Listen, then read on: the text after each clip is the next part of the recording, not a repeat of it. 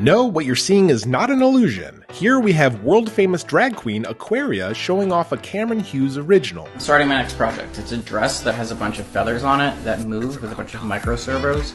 So let's head to the garment district and pick up a few things. So back to Cameron. He's a designer and engineer extraordinaire who conceptualized, crafted, and brought to life this mind-bending purple robotic dress. He's made robotic feather headpieces, moving magnetic butterflies, color-changing dresses, and even a special custom piece for pop music star Charlie XCX. I've made a lot of progress on the micro servo feather dress, and I started putting it together. I started pinning the servos and feathers to the dress to kind of see how it looked before gluing everything together. The servo encasements are made out of 3D printed plastic, so I had to spray paint them together, and there's over 100 of them. And the final step was to wire everything together, attaching all of the individual servos to the controller boards and zipping everything up. Now to upload some code and get it to work.